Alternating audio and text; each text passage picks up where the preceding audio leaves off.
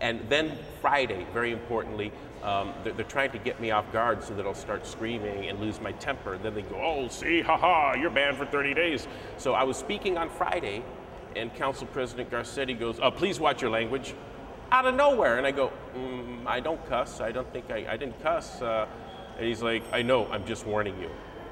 Well, I mean, you're not allowed to, let me be very clear. You are not allowed to interrupt the speaker when they are speaking under the Brown Act, okay?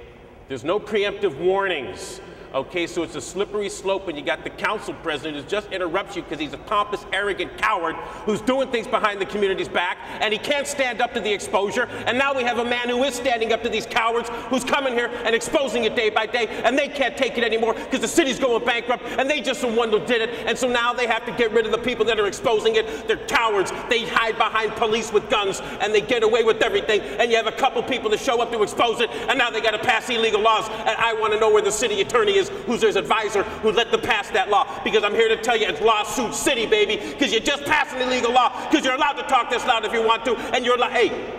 So thank you for making me rich, City Council. The lawsuit's on the way, and I'm here to tell the people of Los Angeles, your First Amendment rights are under attack. These City Council members are corrupt. You're going to see indictments. Some of them will go to prison, and then I'll say I told you so.